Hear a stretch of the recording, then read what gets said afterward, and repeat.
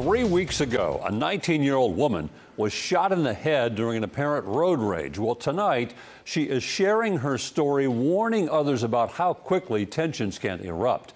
News 2's Nikki McGee has the story you'll see only here on News 2, and we do want to warn you, some of the video is disturbing. Hey, yeah, somebody just shot me. Somebody just shot at me. Hey, come here. 19-year-old Selena Sutherland remembers the panic moments after she was shot in the head in Bedford County while heading home from a day on the lake with friends. I thought my life had ended.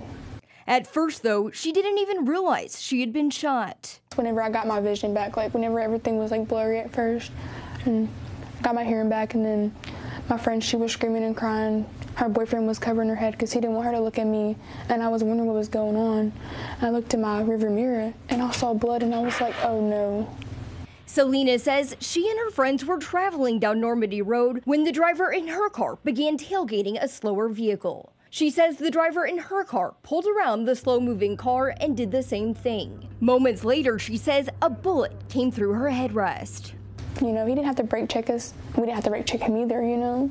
We could have just been the big person and went ahead, you know. After just 2 days at Vanderbilt, Selena was released. She's now following up with doctors, constantly monitoring for brain bleeds. Loved ones say they had just talked to Selena minutes before she was shot and wish the other driver would have simply called 911. She had Snapchatted out in 23 minutes. 23 minutes. She was in the road with a hole in her head. There was 3 other young teenagers in that car, and you're a grown man. You should have had more patience. Selena now has a permanent scar, reminding her just how quickly road rage can escalate. It's not fun.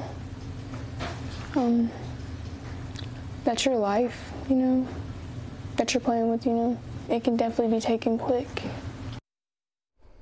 43-year-old William Brown has been charged with aggravated assault in this case. He's currently being held at the Bedford County Jail. His next court date is scheduled for July 31st.